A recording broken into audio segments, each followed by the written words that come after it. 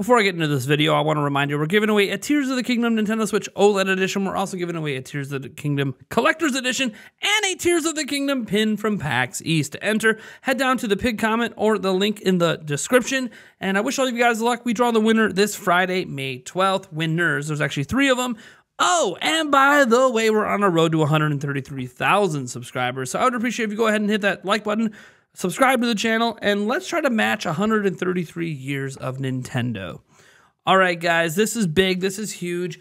A new developer interview has dropped. So without further ado, let's just get right into it. This has to do with Tears of the Kingdom. It says, Ask the Developer, Volume 9, The Legend of Zelda Tears of the Kingdom Part 1. This is only Part 1 of the interview. We assume they'll drop a part every single night.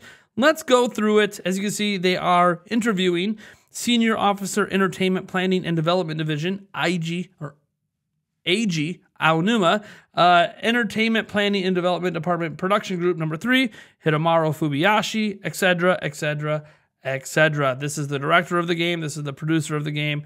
This is the Entertainment Planning and Development Department. I'm not sure what his role is in the game yet. Some of these guys are obviously musical roles as well. All right, let's get into what it says. In this 9th volume of the Ask Developer, an interview series in which Nintendo developers convey in their own words Nintendo's thoughts about creating products and the specific points they are particular about. We're talking to developers behind the Legend of Zelda Tears of the Kingdom game for the Nintendo Switch system. Launches May 12th. This article has been translated from the original Japanese, and the images shown in this interview were created during development. So part 1, what to change and what to keep. First, I could ask you to briefly introduce yourself. So, AG Aonuma, referred to as Aonuma from this point on. Hello, I'm AG Aonuma, the producer of the Legend of Zelda series. My first role in the series was designing dungeons for Ocarina of Time. I served as the director and producer of Twilight Princess, and I've been the series producer ever since. All right. Moving down, Hidemaru Fubiyashi, referred to as Fubiyashi from this point on. Hello, I'm Hidemaru Fubiyashi, the Legend of Zelda Tears of the Kingdom director. Continuing from The Legend of Zelda Skyward Sword and the previous game, Breath of the Wild, I proposed the fundamental idea of the game and directed the entire production team. And then Tukahiro Doda says, referred as Doda from this point forward. Hi, I'm Tukahiro Doda, the technical director for this game. I've been involved in the Legend of Zelda series in various different roles, but Breath of the Wild was the first time I worked on a Legend of Zelda game from the very start. In this title, too, I was responsible for the game's overall technical direction. And then Satoru Takizawa. Hi, I'm Satoru Takizawa, the art director for this game. I first joined the series with Ocarina of Time, and since then I've been handling artwork and design for titles such as Wind Waker, Twilight Princess, and coordinated visuals since Breath of the Wild. All right, moving on down, we have Hajime Wake, and I'm probably butchering these names, by the way. I haven't seen some of these names or pronounced them ever. Hello, I'm Hajime Wake, the sound director. My first involvement in the series was when I composed music for The Wind Waker. I've been involved as the sound director for the series since Skyward Sword. Thank you very much. Many may already be familiar with, but Aonuma-san, could you give us a brief introduction to the Zelda series? He says, of course, the Legend of Zelda series is set in the Kingdom of Hyrule, where the sacred power of goddesses resides. It is a series featuring both action and puzzle solving, in which the protagonist Link, the player's avatar, battles against Ganondorf and others who are scheming to obtain the power. In many games, Link must also help Princess Zelda, who is destined to be endowed with the sacred power of the goddesses. This title, The Legend of Zelda Tears of the Kingdom, is a direct sequel to Breath of the Wild, which released in 2017. Once again, it takes place in the vast land of Hyrule after the conclusion of the previous game. So this title picks up after the events of Breath of the Wild. Aonuma says, yes, this title is set in Hyrule shortly after the ending of the previous game. There are many reasons why we chose this setting. After finishing development on the previous title, we wondered if we could make it possible for players to continue exploring the world after they reach the game's ending. The Legend of Zelda series seems to be one of those franchises where the visual style and game mechanics often change drastically for each entry. Was there ever a discussion about creating a new game with a completely new world rather than a sequel? Aonuma said, no, not really. Although the previous title, Breath of the Wild, has its own conclusion, we started coming up with new ideas that we wanted to bring to life in this already realized version of Hyrule, so our direction in making a sequel did not change. Fubiyashi responds, just like somewhere you know inside and out, we understand where everything is in Hyrule from Breath of the Wild, and because of that, we believed it was possible to create new gameplay.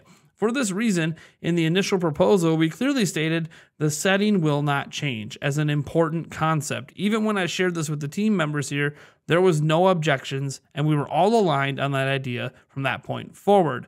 Dota says, when I was working on the programming for Woohoo Island in Wii Sports Resort development, I remember Miyamoto-san saying that he wanted to turn the actual stages of games into characters. What he meant by that was to create one island and use that as a base to add various kinds of gameplay in different games. The idea of having new discoveries in the same setting was striking to me, and I've been wanting to try this approach with other titles, and I suppose this game would leverage that kind of approach. I see. So the decision to create a sequel in the same setting was deliberate. Dota says, in contrast, we made some fairly big changes to the gameplay. In The Legend of Zelda Skyward Sword, if players wanted to travel from the sky to the ground, they had to select it from the map. But in this game, you can just dive from the sky directly to the ground without any interruption. On top of that, players can also ride on flying vehicles and so on, offering even more freedom within the same setting as the previous game. If a location were completely unfamiliar to you, you'd probably be hesitant to dive down from the sky. But because it's a world that you've already explored in the previous game, these transportation methods make sense. Being able to dive from the sky to the surface and into a pond seamlessly in this title sure does feel exhilarating. It truly feels like an open-air game this time around. Dota says, adding the ability to dive from the sky was also partly due to Aonuma-san and Fubiyashi-san's persistence, right? They laugh.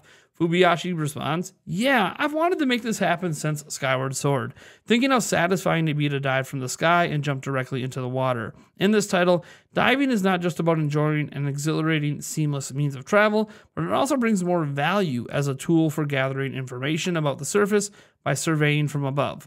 That's true. It's not just a satisfying way to travel. Laughs. So you're saying that being able to look over Hyrule from above and descend from the sky further expands the scope of the gameplay, right? Aonuma responds, that's right. But when we talk about these things, many may think, well, you can't enjoy this game unless you've already played the previous game and are familiar with the setting. But the new gameplay ideas we packed into this title are all things that can be solved intuitively. So I think first-timers can rest assured that this game is easy to get into. Fubiyashi responds, the same goes for the story too. We put in some effort to make sure that it feels comfortable for both first-time players and those with experience of the previous game. For example, we prepared a character profile feature that players can see anytime during their adventure, so it's easy to understand the relationship between characters even without knowledge from the previous title.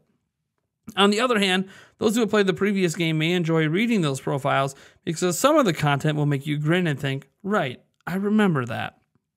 Since this is a sequel, Legend of Zelda Breath of the Wild is the foundation, but I see there are also various considerations for new players as well. By the way, if you're using the same world, don't you need to put effort into creating differences in the graphics and sound? Takizawa responds, I keenly felt that implementing something new into the game world was actually harder than creating something from scratch.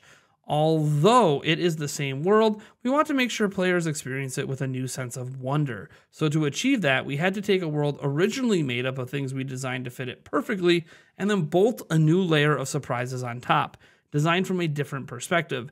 We had to do so without erasing the familiar world, even though we racked our brains last time to put it all together. Laughs. Of course, from the development staff's point of view, it's definitely more fun to come up with ideas for creating new surprises, but it sure was a challenging process. Wakei responds, for the game's music, we broke the conventions of the series in the previous game and mainly used piano tones. While this title follows the same musical direction, we grappled with how to create a sense of freshness as a sequel. The sound effects are generated by a completely new system that's different from the previous game, so even if the same sound is used, it sounds a lot more realistic in this game. For example, in Breath of the Wild, we tried to make nearby environmental sounds, such as bird calls, sound realistic.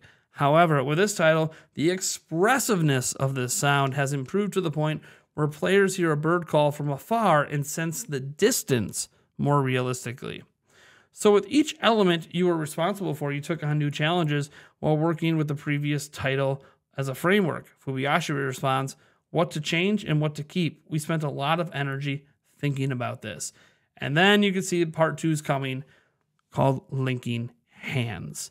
Guys, this is an absolutely incredible start to what's going to be an amazing interview, a nice callback to the old Iwata Asks days, and I am super stoked for this.